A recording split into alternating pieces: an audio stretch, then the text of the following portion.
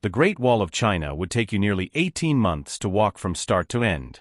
It spans nearly 13,171 miles. The first emperor of China, Qin Shi Huang, began construction in the 3rd century BC to protect his new dynasty from nomadic invaders. The wall was built by forced labor, which included criminals, soldiers, and common people. The original section of the wall was built by the Qin dynasty and was completed after nearly 20 years of construction. Subsequent generations continued to work on, extend, and improve the wall. The most recent work was completed by the Ming dynasty, who worked on improvements for over 200 years.